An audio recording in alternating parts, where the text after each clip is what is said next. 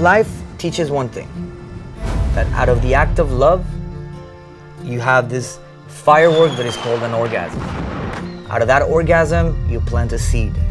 And that seed takes 9 months to grow into a child. We were all childs. Everything in life needs maturity. My name is Alexander.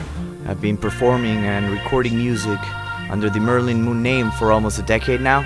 Throughout the years, I've been searching for vintage equipment to build this temple and honor the history of music and the legends that inspired us to chase the dream. And since then, I've been in the journey of taking music, emotions, and make the emotions as tangible as I can perceive them so I can share them. I want to tell you a story about love.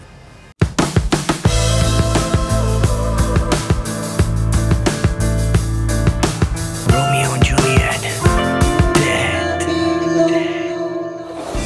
Historic Sounds is a love story about music and the equipment used to make history. After a decade of traveling and trading gear, a guitar amplifier for a compressor, a couple of compressors for an EQ and a delay here, and find some tape machines in a pawn shop.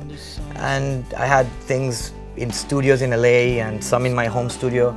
I left Los Angeles and came to Miami and decided to build the studio that I've dreamed of recording.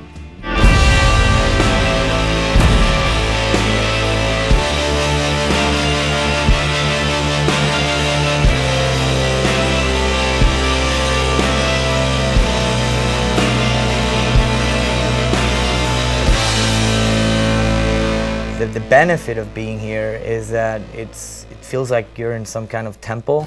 There was something about Abbey Road when the Beatles were there. There was something about Olympic Studios when Led Zeppelin was there.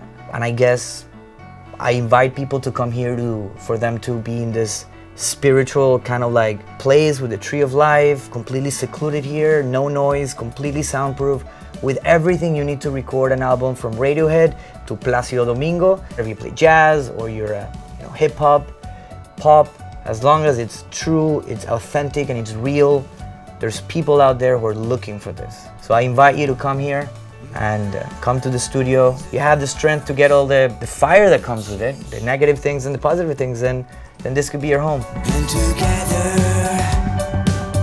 we'll sing along. So this is fun. This is what we do every day. So I hope you enjoy it. In the next few episodes, I'm going to show you about effects, compressors, the Helios console, the keyboards, Mellotrons, Wurlitzer. I have a beautiful collection of historic microphones from the 1920s, 30s, 40s, 50s, 60s, 70s, and until today. I want to walk you through the history of all these amazing pieces, and I'll let you decide which one you like best.